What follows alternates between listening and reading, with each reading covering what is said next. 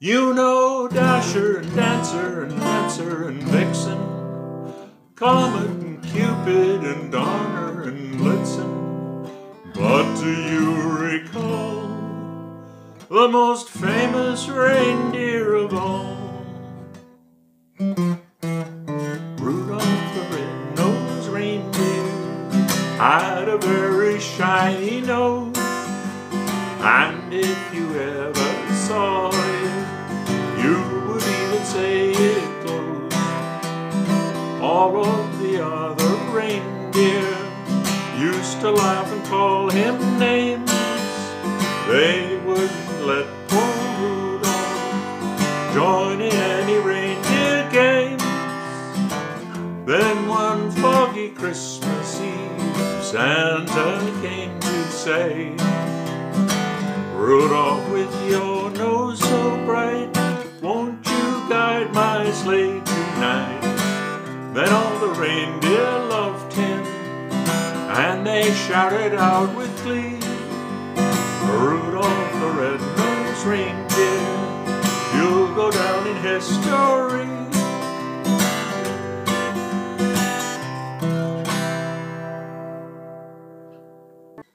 Hi, I'm Bonner. It's that most wonderful time of the year, and you want to quickly master a Christmas holiday song, so let's dive in. Today we're going to look at Rudolph the Red-Nosed Reindeer. That's our song. Our first step in looking at learning a song is to break the song into chunks so we have small pieces we can work on. As you can see on your screen, Rudolph is already organized into different chunks, so we're going to begin with the main chorus, the part that goes Rudolph the Red-Nosed Reindeer. Our next step is to have a look at the two chords that make up this part of the song, C and G7. You probably already know these, but let's review just in case. Here's the C chord. Here's the C chord. Pointer on B string, middle on D string, ring on A string. Okay, and there's your C chord. And next is the G7 chord. And that's this one. Those are the two chords. As you probably know, it's changing from one chord to the next that is where most new players have a challenge. So let's review how our chord changes go to make sure that that is as easy as possible. So here's the C chord. Here we have our C chord. And we're going to review our steps to get to the G7 chord. Now, this is a different way of playing G7 or G, but this is often used, this is kind of an advanced method, and we use this method because it's very simple and very quick. So just bear with me. I'm going to move my pointer by one string. It stays on the same fret, but my pointer is going now onto the E string.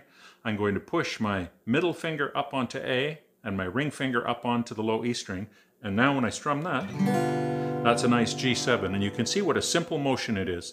And when I go back, I'm going to bring these top two fingers and drag them each down, so ring's going on to A, middle's going on to D, and I'm going to bring my pointer up onto B, and now I'm back on C. And it's a good idea to practice those step by step, back and forth a few times until they become comfortable. Now let's learn how to do the strumming. Rudolph uses one of the most popular strumming patterns in guitar. This strumming pattern is called pluck and strum, and I'm going to show you what that is. Okay, I'm going to play, first of all, Rudolph the Red-Nosed Reindeer. So here's what I'm doing. Step one, I pluck on the root note of the C chord, which is the A string. Okay, that's what I'm doing with my thumb. And we call that the thumb stroke. And then we're going to strum just the top three strings. So I'm going to bring my hand up a little bit so I'm not strumming all across the whole guitar. And I'm just going to go down, up. Okay, and there's a link up above here to my doghouse roof video where I'm going to talk about this strumming technique in more detail. So have a look at that, it will help you. Okay, so our first pattern is thumb, down, up, and I'm putting a little diagram of the rhythm pattern on the screen so you can see how this is. Now in terms of keeping track of rhythm, we have to a little bit, and so we're going to count this as 1, 2, and, just like this. 1, 2, and, 1, 2, and. That's the first half of our pattern, okay? And now we're going to do the second half. The second half of the strumming pattern is just a slight variation. This time we're going to do the same thing, pluck, and then strum the top 3 strings. But with the pattern we're going to play on the strumming part is called a triplet. So we're going to play up, down, up, like this. And the way we count that, to keep track of a rhythm, is we're going to count 2 is Those 3 strums are a little bit closer together than the ones we just did. So here's the second half of the pattern anyway. Thumb, 2 is I'm going to count it. 1, 2 is Okay, we play it thumb, up, down, up. So let's just take a moment and we're going to practice those 2 patterns together. 1, 2, and 1, 2 is So now, if I put those 2 together, I'm going to get this effect. And you may need to practice this a little bit. Take your time. This is a really, really great way to invest your time because you're going to use this strumming pattern in so many songs, it will make your head spin. Okay, let's try it. 1, 2, and 1, 2 is 1. Sorry. 1, 2, and 1, 2 is 1, 2, and 1, 2 is 1,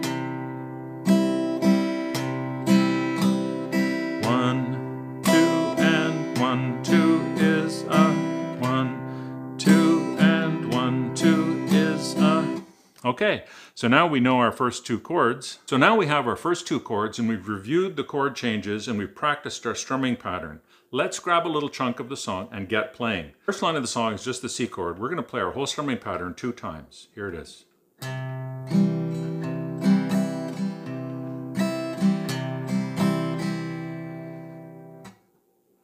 And now I'm going to play it and I'm going to sing along. Rudolph the red-nosed reindeer. And you can see how that fits together. Just a little note, we're often working from very simple sheets that just give us the words and the names of the chords. So how do we know how long to play each chord? When it's a song we've listened to before, our brain has already stored all the information in our memory of that song. Automatically. That happens when you're listening to music. So we access those memories and they help us play the song correctly, help us with our phrasing, simply by singing along, which is why I'm singing along here. If you're uncomfortable singing out loud, don't worry about it. Just sing along in your head, mumble along, even if you talk along. It will access the memory of that lyric and the timing of that line, and it will really help you a lot as you're practicing and trying to learn the song. Okay, so here we go. I'm going to play that, just that one line once again. Rudolph the red-nosed reindeer. Okay, now we're going to do the exact same exercise that we just did, only this time we're going to do it with the second line. And you'll notice in this line that we have a G7 chord. It has, there's a C and then a G7. Usually chord changes in the middle of a line are divided in some even way that fits with the rhythm of the song. So we're going to experiment. We're going to try singing and playing one strumming pattern of C, that's this. And then we're going to try one strumming pattern of G7. And we're going to see if that fits. It's a good place to begin. So here we go. Had a very shiny nose. And you can hear how that seems to be the right place to change the chord. Had a very shiny nose. There we go. And again, if you're having trouble singing out loud or you're shy about it, just sing along in your head. Okay, so now what we're going to do is we're going to glue those 2 lines together, and that'll be our first chunk of the song. So the first line is just 2 times through the C, 2 patterns of the C, and the second line is 1 pattern of C and 1 pattern of G7. And I'm just going to take you through that right now. Try and play and sing along with me. I'm going at a slow enough pace that you should be able to try and keep up. Rudolph the red-nosed reindeer had a very shiny nose. Okay, and by now, from the singing, even if you're just following along with the singing, you should be noticing the memory effect that I've described to you of how do we keep track of where we're singing and where the words go relative to the chords changes. Your mind already has that auditory memory. We're accessing that memory by singing along. So now we're ready to look at line 3 of the song. And if we look at line 3 of the song, you'll see that it's just 2 times through the pattern, the strumming pattern, but this time all on the G7 chord. So let's just give that a try. And if you ever saw it. There's line 3. Very, very simple, just 2 times through the pattern. We don't change chords at all. Now in the line 4, what we're going to do is the same thing. We're just going to go over this line. And what I'm suggesting to you is as you're practicing and learning the song, go over each line a few times until you feel a little bit comfortable with it. Back the lesson up and just play along with me as many times as you need to. I don't mind. I won't get tired. Now we're going to do the same exercise, but with line 4. And in line 4, we see it's kind of a similar structure to line 2. It starts off with a measure of, with a pattern of G7, and then we play the pattern on C. So, you would even say it goes. Can do that one more time. You would even say it goes. Okay, so now what we're going to do is we're going to put line 3 and line 4 together, just like we did with line 1 and line 2, and that's going to be our next little small chunk of the song. So here's line 3 and line 4, starting at "And if you ever saw it." And if you ever saw it, you would even say it glows. Okay, there's lines 3 and 4. Now let's go back to the top, and we're going to slowly work our way through all 4 lines, going at a nice even pace. We've worked through lines 1 and 2. We've worked through lines 3 and 4, and try to keep singing along, and try to keep singing along in your head or out loud, whatever you can manage. And don't worry about your singing. We're not judging your singing. Okay, we're going to go right back to the top, and we're going to try all 4 lines. Rudolph the red-nosed reindeer had a very shiny nose,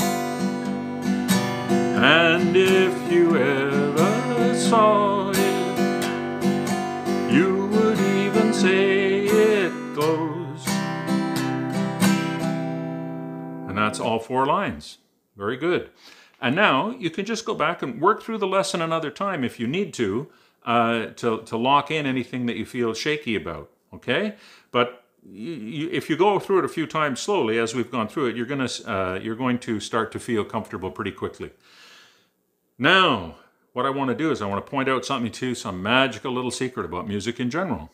If you look closely at the screen, you'll see that the chords and structure of the next 4 lines are exactly the same as the first 4 lines that you've already learned. And this is a super common phenomenon in music. We use a lot of repetition.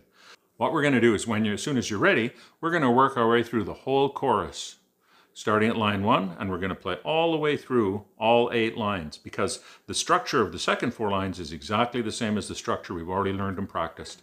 So let's try this together. Rudolph the red-nosed reindeer had a very shiny nose, and if you ever saw it, you would even say it glows. All of the other reindeer used to laugh and call him names. They wouldn't let poor Rudolph join in any reindeer games. Okay, so today we worked through a step-by-step process for a beginner guitarist to quickly learn Rudolph the Red-Nosed Reindeer. I know we just did the chorus. There's also the B section, then One Foggy Christmas Eve. So stay tuned. I'm going back into Santa's workshop to prepare part 2, the B section, and I'll be posting that very, very soon. In the meantime, there's lots here for you to practice, and if you spend a little time on the chorus, what you're going to find is the B section, which has a few more chords in it, is going to be way easier than what you just did because of the work we're doing today. I will be back down the chimney in the wink of an eye. I hope you're enjoying the lessons, and if you are enjoying the lessons and having fun, please subscribe to the channel. It means a lot to me in the world of YouTube. I'm Bonner, and I hope you'll visit Bonner Guitar channel again soon. Thank you.